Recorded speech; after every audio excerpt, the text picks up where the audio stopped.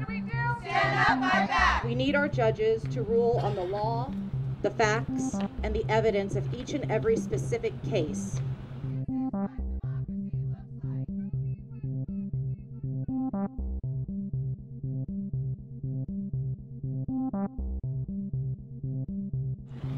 I thank you all for coming together today to stand up for judicial independence, to stand against judicial intimidation, and to stand with Judge Aaron Persky, who has faced this dangerous recall threat with integrity and with courage.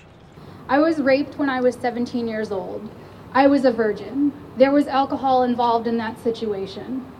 I have been horrified, angered, and saddened by many of the comments I've heard from Persky supporters. Every time they victim blame, they are giving a silent nod of assent to my rapist and reinforcing the destructive belief that I was in any way to blame. For Jim McManus to say that Emily Doe was not attacked because Turner didn't jump out from behind the dumpster is appalling. Someday you may be on the right side of the law and the wrong side of public opinion. And when you step into a courtroom before a judge, you will expect, you will request, you will demand a judge who will follow the rule of law, who will tune out public opinion because they must to preserve our system of justice. What woman would feel comfortable or safe having her sexual assault case adjudicated by Judge Persky after these kinds of statements have come from his campaign and he has not disavowed them or dissociated himself? Judge Aaron Persky has long enjoyed a reputation in this legal community for being fair, intelligent, and unbiased. Judge Persky imposed a lawful sentence in the Brock Turner case.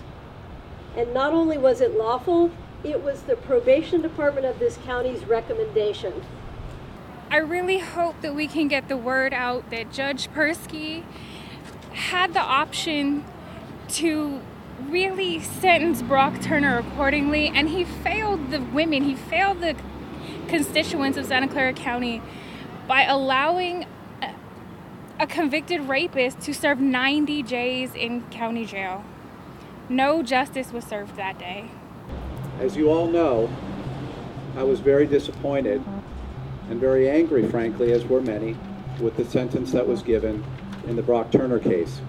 Our office vigorously prosecuted that case, and we sought a prison term.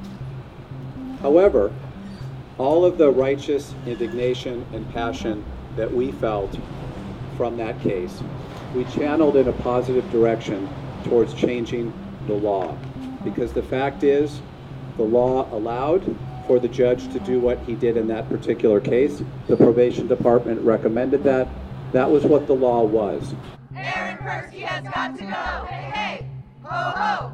Aaron Persky has got to go. This recall does not make it any easier for victims to come forward. What this recall does do is it tells our judges that they should violate the Code of Judicial Ethics.